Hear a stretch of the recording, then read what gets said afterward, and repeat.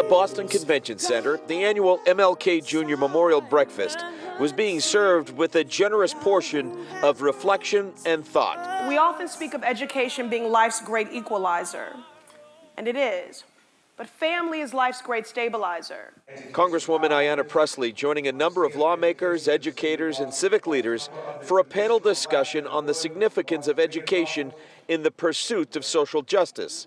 The theme of the discussion, reclaiming our rights, education, and activism. Why do we continue to uphold unfairness? To this day, I still don't have an answer to that. Because of COVID, this was the first time in 2 years where the annual breakfast was held in person.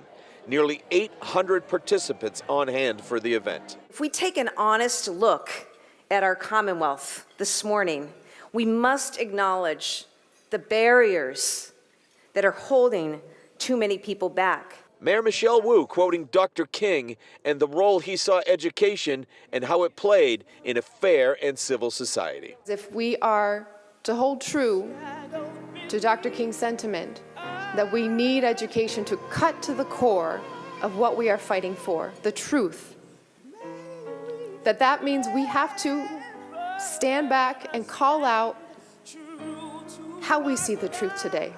True to our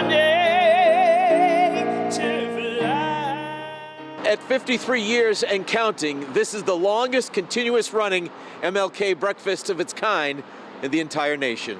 In Boston, I'm Doug Meehan, WCVB News Center 5.